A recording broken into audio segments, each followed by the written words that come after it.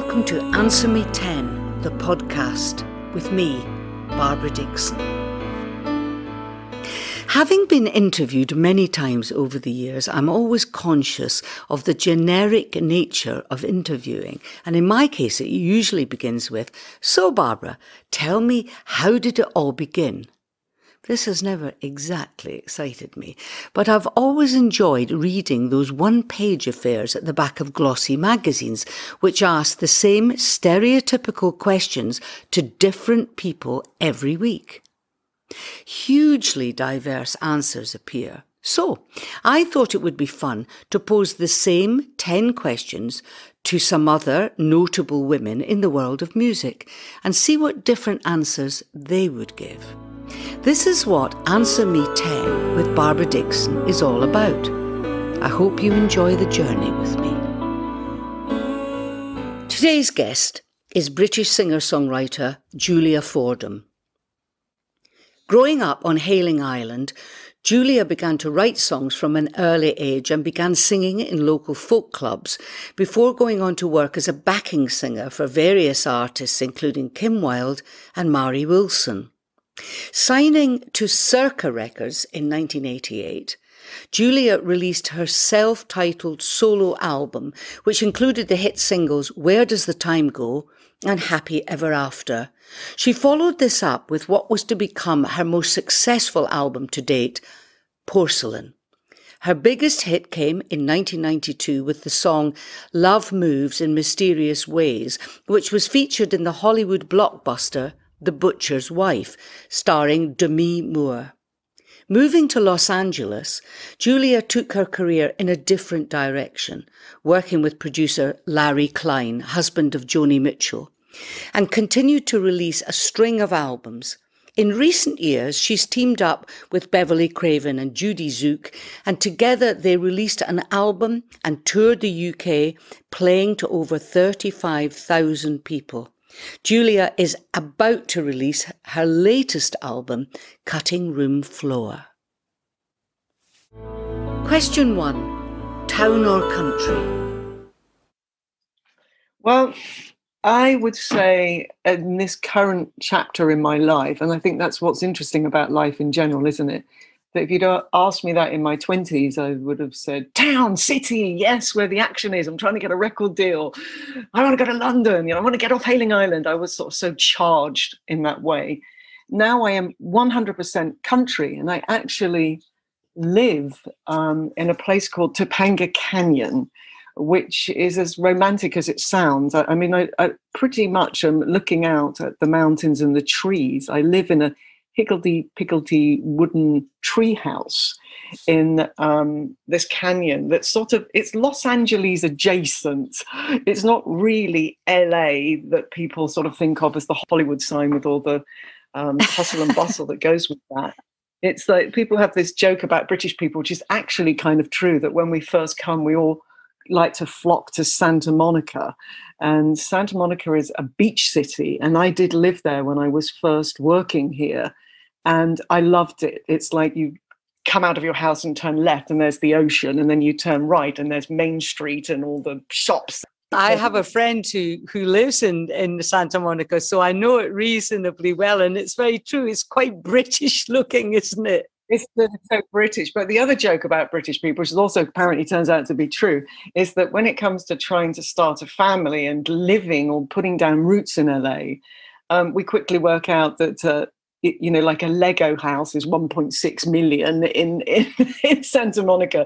So if you want to sort of start a family and really become a resident, a lot of British people, and certainly for me, not all, like some sort of prefer the more Hollywood vibe, I moved to this option of Topanga Canyon. And it's like, there's no public transport, which was fine when it was just me. But now I have a daughter who's 16, and all the time that she was growing up, it was an incredible commitment with the driving, because it's not even like, I will drop you off at the tube. It's very difficult. I know I used to live in the country here in the UK, and we moved into town when my boys were teenagers, and the difference, just the freedom of them just being able to go to the shops on their own. So I really feel for you.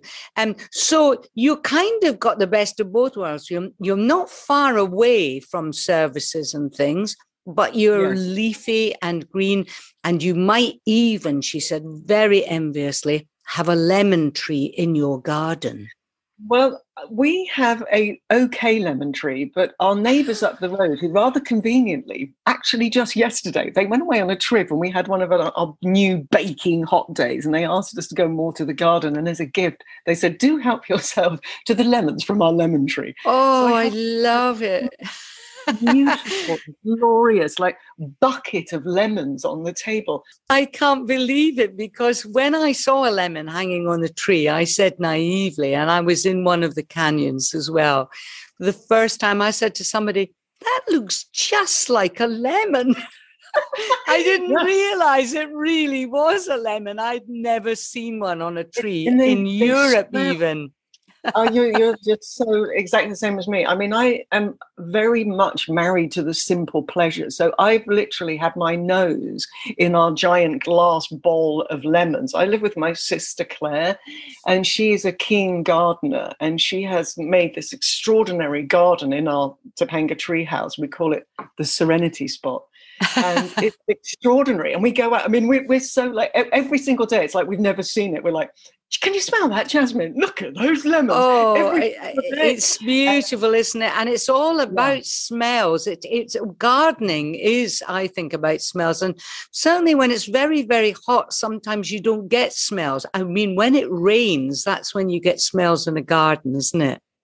Well, definitely that is true, both here and there. But we are very blessed. I mean, literally, when I say that we constantly are in awe and wonder of our own living space. We love this house, and Claire's created this beautiful smelling, looking, peaceful place that, we go out in the morning with our buckets of tea and coffee, and, It sounds like you're living in a spa.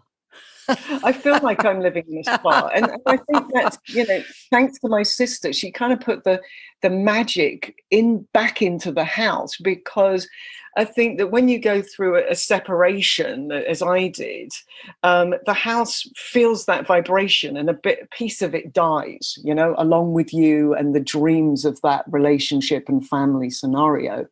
And then my sister moved in with her husband, who's rather conveniently a marvelous guitar player, who I was in a band with back in the day, when the fabulous Mary Wilson, who you interviewed. I heard. Oh, yeah, I love Mary. She's fabulous. I love Mary Wilson, and I have a really long relationship with Mary. She's sort of like family in a way, and I don't say that lightly. Like, she came to the funeral of my father, and we have this history, including the fact that my sister Claire fell in love with and this is like approximately 4 million years ago, and so, we have this life and this house, and I feel that my sister sort of injected this irresistible country magic into our home and life. And I love it. I mean, now I can't even bear the thought of being in the hustle bustle of the city that I so craved and enjoyed in my 20s. Question 2, meat or veg? Veg, 100%. I've gone officially vegetarian again. In fact, I heard Mary's lovely interview that you did, and she mentioned about me and her going veggie at the same time. I then veered back into the fish world for a while, because the father of my child, who I lived with for many years, he's an acupuncturist and Chinese herbalist and nutritionist. He's an extremely fit, healthy person. And he kept drumming into me that I wasn't having enough protein, I need to have more fish, I need to have more chicken. And I kind of like, when you're seeing somebody who's so vibrantly, radiantly zest-filled and healthy, you're like, well, they must be doing something right. So I switched over. But now that I've been, single and separated for over 4 years, I've just sort of gone back to more of my own belief system and pace. And I feel that better than ever. What about recipes? Do you find you are interested enough in food to do something inventive in vegetarian cooking? This is the honest truth. If I was able to, I would never set foot inside the kitchen. I have no interest in making food. My sister is a truly gifted creator of food and dishes. I do the washing up, Barbara. That's the deal in this house. The kitchen porter. Yeah, Claire always, do you remember Delia Smith, the cookbook? I remember being about 18 and Claire going, oh, I've discovered this cookbook. And then she like turned out with this like chocolate log and this like amazing roast dinner. And honestly, Julia, that is a fantastic cookbook, How to Eat by Delia. Yes. It's how to cook. Wasn't it How to Cook? Yeah. Yes. I think someone else did one. How to Cook. Fantastic. You know, I've still got that book and it's my default setting. Unlike you, I am not a vegetarian, but I do actually go into Delia's book. So your sister's right, really, to have got the fundamentals from Delia. Delia's a proper cook.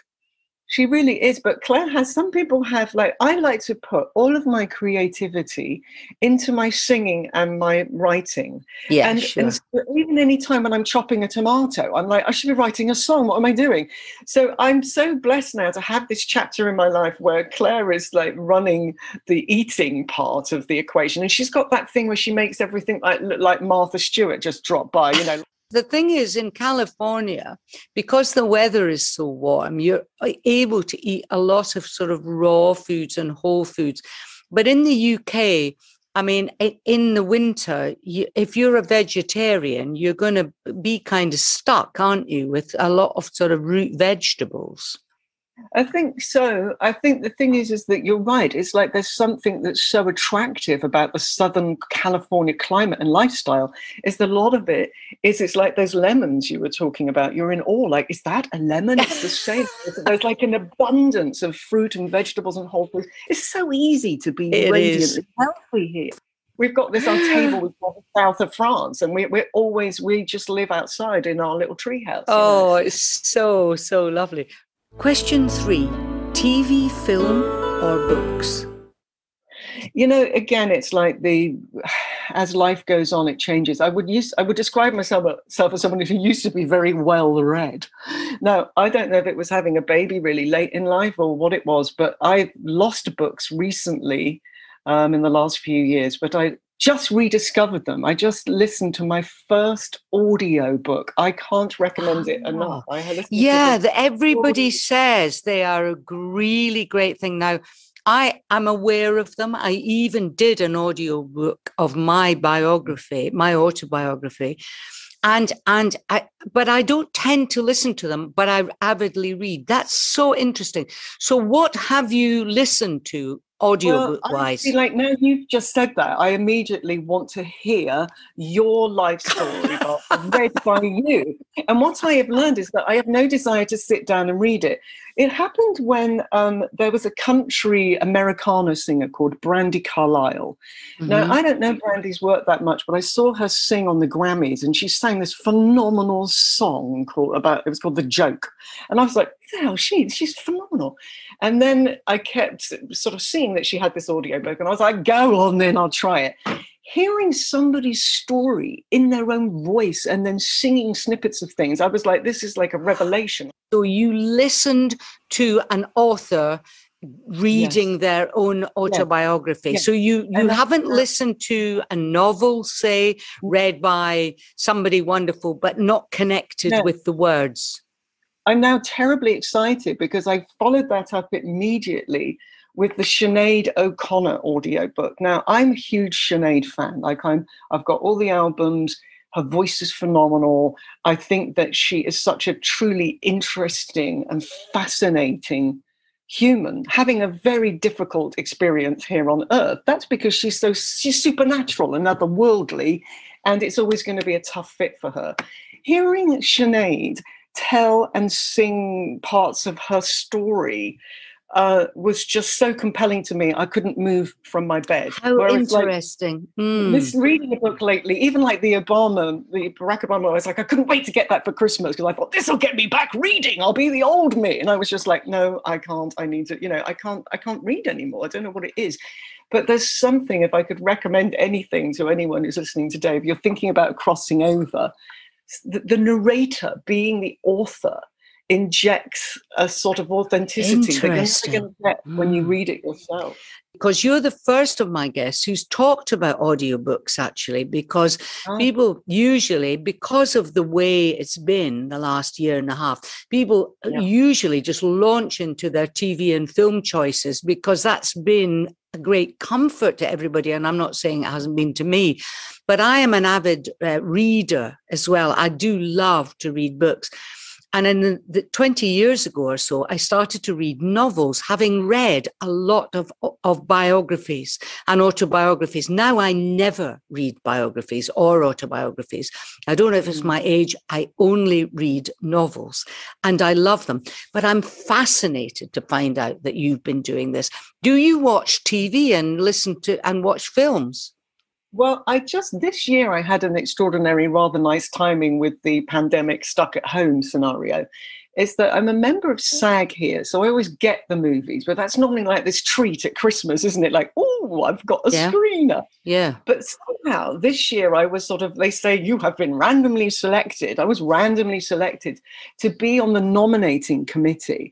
I can't tell you, Barbara, how seriously I took that. It went from, like, oh, fun, I'm going to get to see a film at Christmas, to I am being presented with somebody's work that I must see. I watched every single screener and I absolutely loved it because I was approaching it as, in the time of COVID, what a privilege to be watching and looking at what do you really think of the direction, the production, the camera work, the acting. And I mean, I saw some things this last year that I just thought were phenomenal. You were watching them critically, but not negatively, but looking at them with a critical eye. Yes. That also is a first.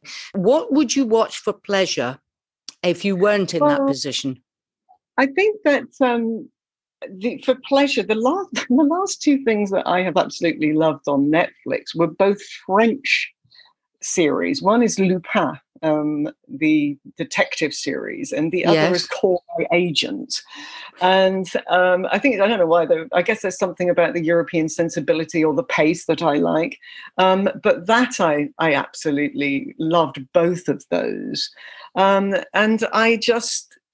I'm not a huge TV person. It's quite difficult for me to find something that I can get into. I mean, I do like to watch the Week That Was with John Oliver, which I like to tape. He's an English guy and he talks really, really fast and he likes to drop F-bombs all the time. And I feel strangely comforted by his commentary on all political things because I'm like, yeah, he's one of my people. I feel like I'm having a slice of British life as I'm lying on my Topingan bed.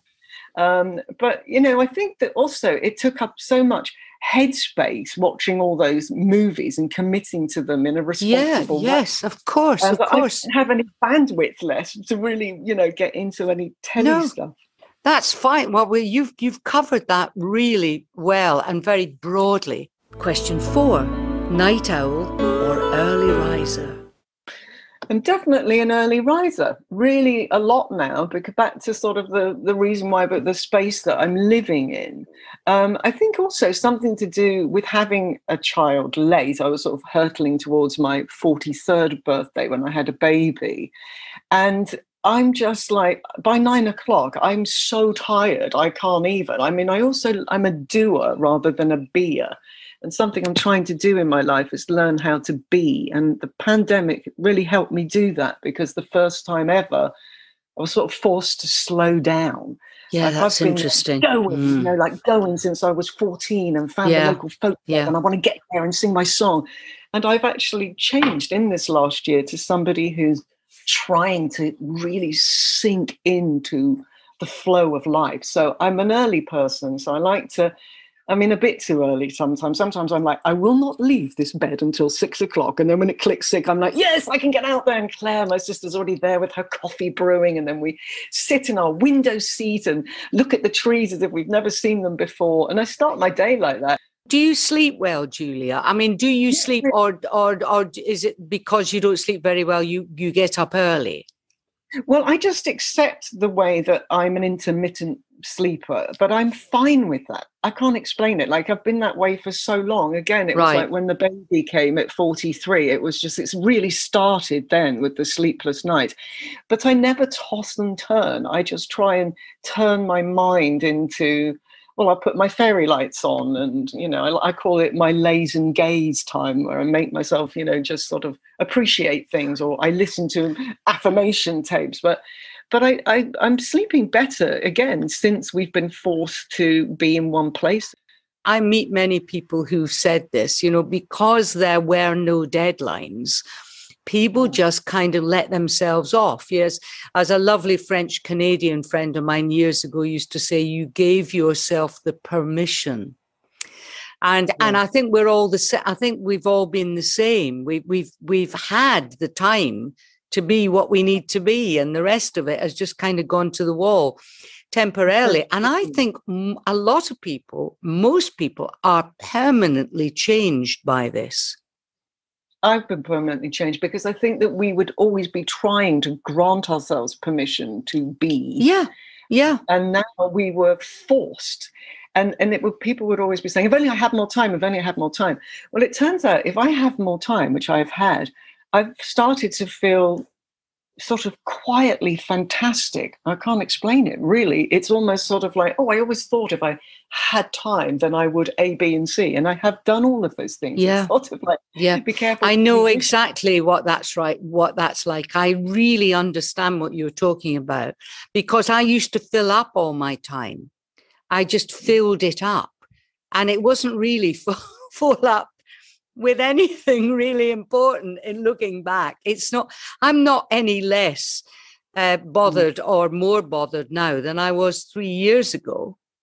Yes, I'm almost concerned about sort of stepping back into the real life as what people would refer to. Yeah, as, maybe we shouldn't, normal. Julia. Yeah, maybe we shouldn't. I think I can't. I'm going to graciously step into this unfolding chapter of reflection and not leaning into it. I don't want to lean in. I just want to be sort of perfectly upright or slightly tilted back.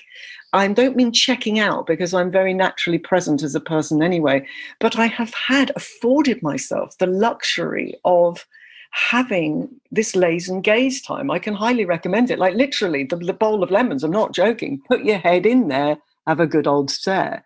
Question 5, faith or fatalism? I'm 100% faith. I'm a totally faith-based person. I don't need to have proof, because I'm always being given proof. That's just too difficult to share, because in the few times I've ever tried to explain some of the experiences that have happened to me, it doesn't end well, because it just sort of, you know, it just makes you sound like you're a witch. And that's not a popular place to be in.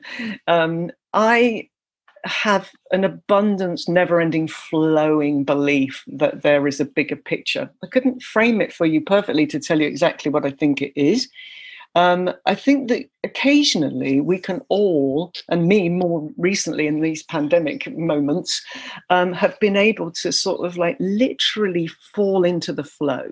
So instead of swimming upstream, you actually for a moment can understand how the trees and the birds and the world is vibrating and speaking to itself. And that if you can get into that pulse, which you can normally do by meditation, which is hard to do for all of us, but I have had so many experiences in this sort of down, locked-timey time that it has literally just confirmed what I've known all along, that there is a force, whether it's something you can influence or not, I don't really know. Like sometimes, like, you know, if you think about something or positive vibrations or feelings can possibly sometimes influence an outcome. I think that's the case some of the time. But I think that there is a force much stronger. I mean, an example would be that I follow NASA on Instagram. And if ever anybody needs confirmation that they're merely just a speck of dust, but there is also a glorious and abundant wonder in the universe. The stars, look up. I mean, it's extraordinary. Brian Cox is doing this series just now where he's looking back on the last 12 years of his making television programs.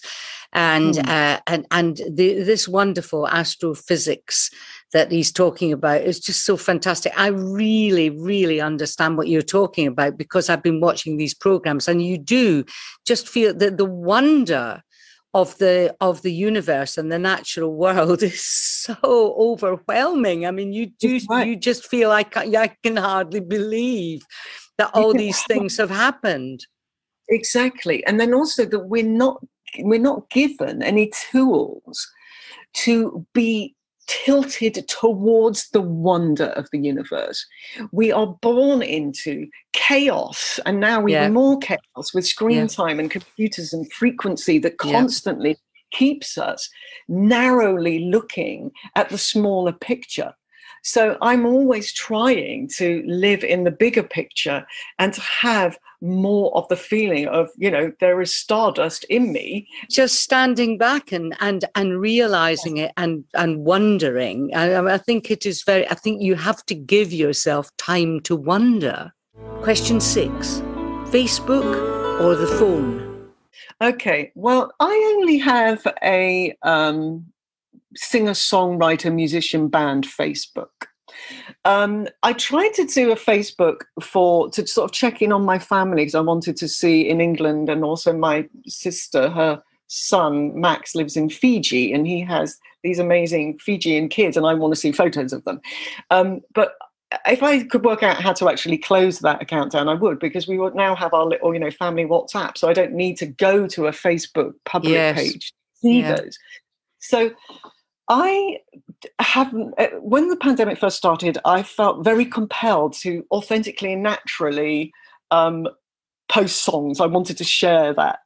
I then had no desire to do it. It ran out. So I just stopped. Lately, I haven't posted anything, so I'm just not feeling it. I'm not somebody who has I don't like small talk or small details.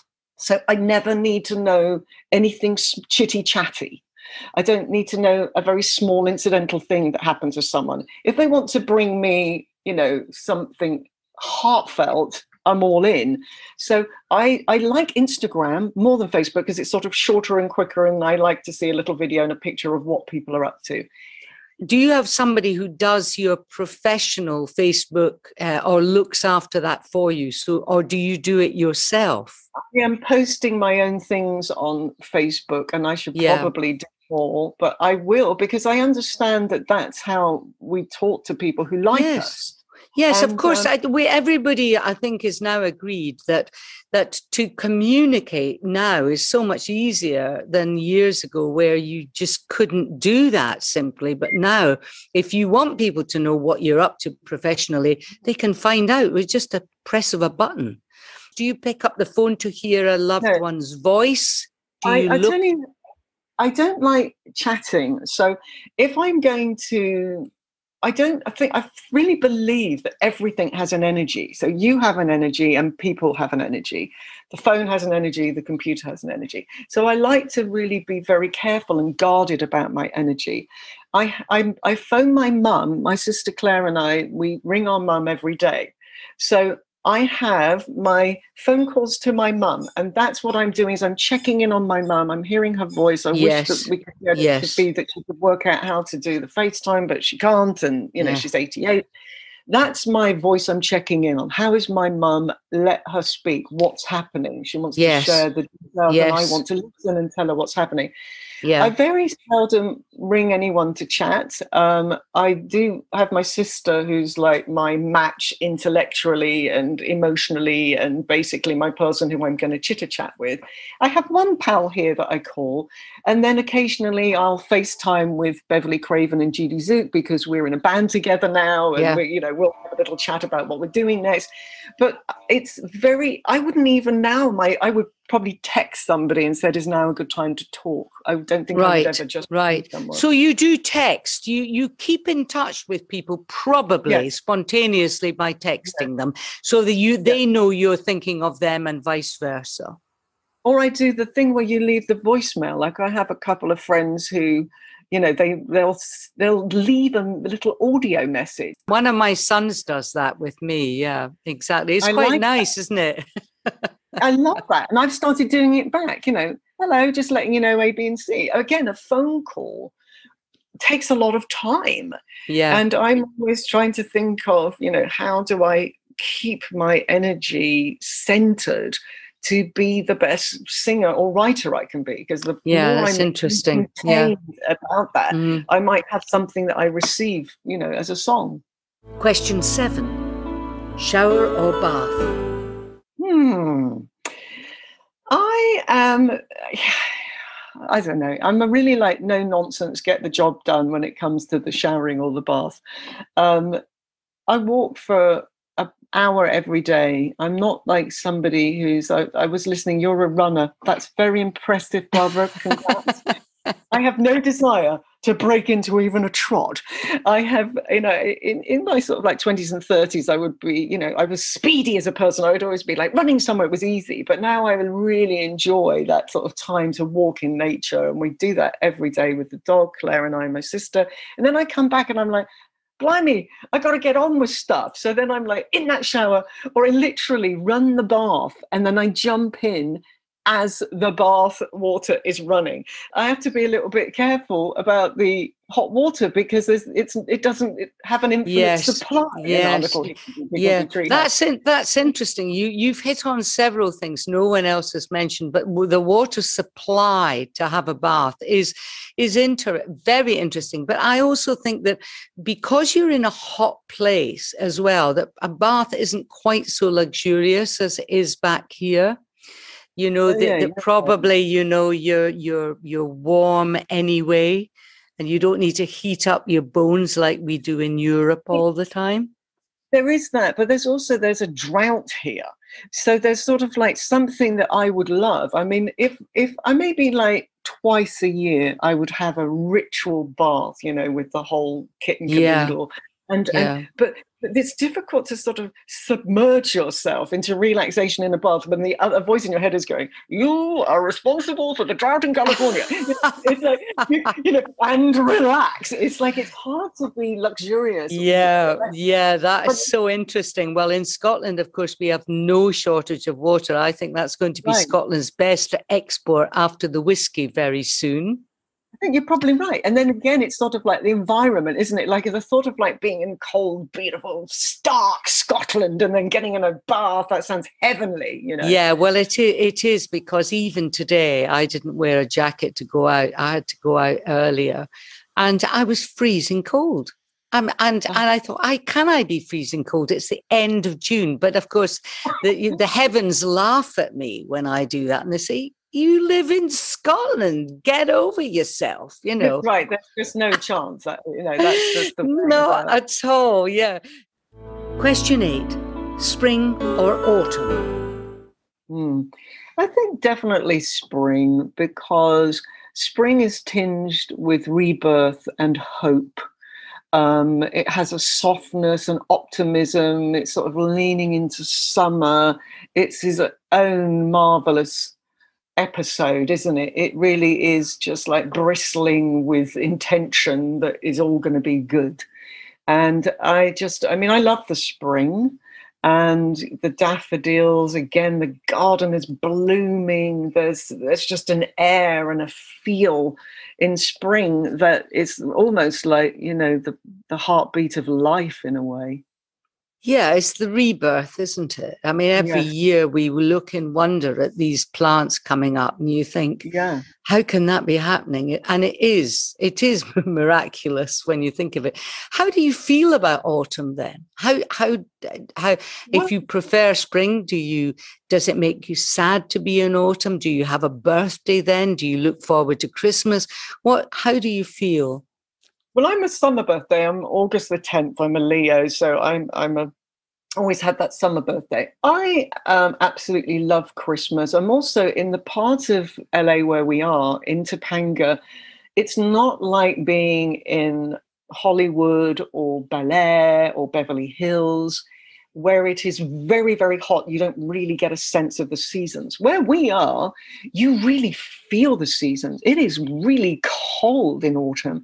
We really get that feeling of like, it's time for the central heating, isn't it? And we have a fire. I have an open crate in my room. I can have a fire. We have a beautiful burner in the front area. And, we're working it with the trees that have fallen down because we're in the fire zone here. We're always having to like lop off branches that are touching the house. And then we chop those up. Not me personally, you understand?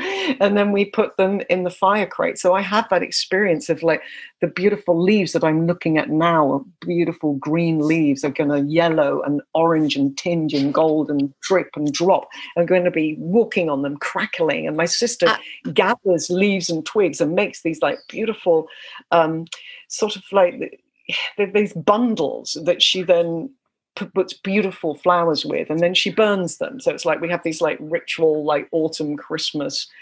So you were talking about the wildfires in California and the drought and the fact that there isn't enough water. I mean, that doesn't impact on your life at all? You're not near where those fires are? I'm totally near them. I mean, the last fire that came, we kind of tend to be a bit like relaxed. Like we're like, are we perhaps too relaxed because we can now see the flames from our window? And I was like, well, should we now perhaps back up? So we're trying to kind of get a bit more serious about it. We are definitely when we makes it to the news, like we're like Malibu adjacent. All of these places are now in these fire zones, and we're one of them. I mean, for example, my fire insurance just got stopped because nobody will insure any of these houses. Yes, of course.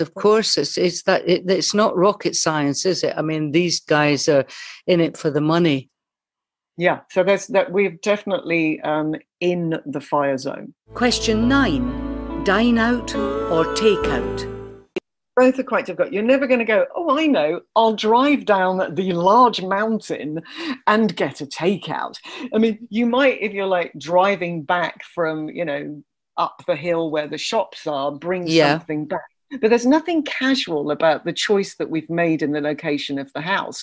So basically, nobody's going to deliver, even like a Topanga delivery. We'll go, oh, no, you're up that hill. Oh, really? Is that how far are you from, say, the nearest takeaway then?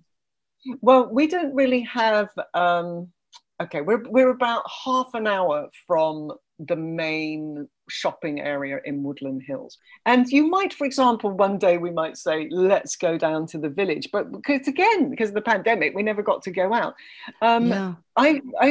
Because we have this, Claire's such a great cook.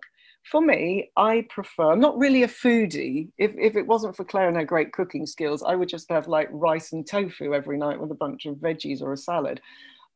We've got this lovely place that we can go inside or out. When I come back to London, which I'm going to be doing in a few weeks, I will be so excited to be like walking out my door and getting on the tube and going out and eating breakfast, lunch and dinner out. And what would your favorite, if you had to have a takeaway over here then with all the choices available, what would you like to eat? What would you find was exciting? I think probably, the top class Indian food that we have there. The curries. The curries, because I do miss that. But if I was here and I was going to pick up a takeout, it would probably be Thai food, because at the bottom of our Topanga Mountain, as it hits the PCH, the Pacific Coast Highway, there's like a Thai place down there. But I'm not really a foodie, and I don't drink either. So it's like...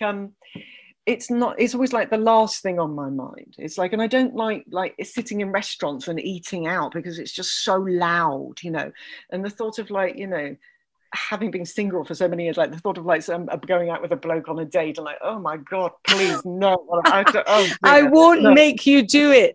This is not Desert Island Discs. I am not going to make you go out and have a takeaway or sit there and wait for a man who isn't going to turn up. I'm not going to do that to you. This is just in a fantasy world. Question 10, high heels or trainers? Well, currently it's high heels because I'm getting ready for my photo shoot with Beverly Craven and Judy Zook that we're about to do. And I am literally, even before I spoke to you, Barbara, at 8 o'clock this morning, I've ordered some new dresses and some new things for our upcoming photo shoot. And I thought, well, I haven't got time to do my walk in my trainers that I do every day. I'll get on my boots, see if they work with my new skirt. So I'm currently in a very high-heeled boots. I call them the show business heels. Like suddenly you look like you're 10 foot taller and 10 pounds lighter. Are they stilettos? No, I don't. I can never do stilettos. I can do a sort of chunky, funky. You would wear a boot with a kind of stacked heel, but high. I have been stacked this morning at 8 a.m, Barbara. Stacked I was. And then I'll go and I'll toiter down the hallway to make my sister laugh. And she'll go, "Oh, beloved, that's marvellous." Well, it's amazing, isn't it? How I just said to a lot of my girls I've been talking to that none of us have been up in the air on a high heel for so long now that we're all going to look like Dick Emery walking down the road. Because it's going to be like that. But a lot of us also share the love of the sort of stacked heel and the boots. I think it's good for the leg shape. Some of us have all decided that is a good idea. But it's also part of the routine of getting ready for the gig. It's like there's a uniform, and that you have to have like there are two me's. There's the one that walks for an hour every day in my Nike trainers that I fit my foot like a glove, if you will. And then there's this other person that has to kind of do the warm-up exercises with the voice, and then also put on the Spanx and put on the boots and put on the thing that makes you become that person. Even in folk clubs in 1972, I used to go into the ladies' loo long before the audience got there, and the organizer had just sort of, maybe I was there before the organizer, and I'd go in and I would change my clothes and put a little bit of makeup on for a folk club gig, which very often didn't even have a microphone. Wow. But it was this psychology of this is a proper show and I am getting paid to do this, and I'm going to show respect for myself and my family and my background and also the audience. Exactly correct. It's like we're not going to turn up in our walking gear. You have to, it's an invisible contract between the singer and the audience. And you have to be elevated in some way. And I like that way you just framed it, actually. It was perfect, Barbara, because it's respect for yourself and them. It's like, I get it. This is serious. You've paid. Yeah. And I'm going to prepare my mindset for the best way that I can share. It's being a performer as opposed to being a singer. It's being a performer. It is a performance. People are paying money to see you. You're happy to be there. They're loving the fact you're there. It's the whole kind of 9 yards. And that's what I love about it. And I've always taken massive pleasure in getting ready and putting makeup on and stuff like that. And I just become this other, as you just described, this other person. It's like you're preparing for the exchange, and you can't sort of like flop from one to the other. Yes, and this has been so wonderful for me doing Answer Me 10, because my guests, who've all been women, have all had very often a part of the shared experience that I've had as well. And it's been great to get to know people in this way and find out how they do it. So you are my furthest away guest of all my guests thus far, and you've made an enormous effort to talk to me today. And it's just great. Now, I hope everything you're going to be doing when you come over is a great success. But thank you so much. And hopefully I'll get to see you soon. Yeah, I'd love to meet you, Barbara. I'd love to come to a gig. I'd love to hear that lovely voice of yours live. I'm sure we can make it happen. And I hope to see you when you come on tour with the girls next year, Julia. And it's been such a pleasure to talk to you. I really enjoyed it. Thank you so much. Thanks for listening to Answer Me 10 with me, Barbara Dickson.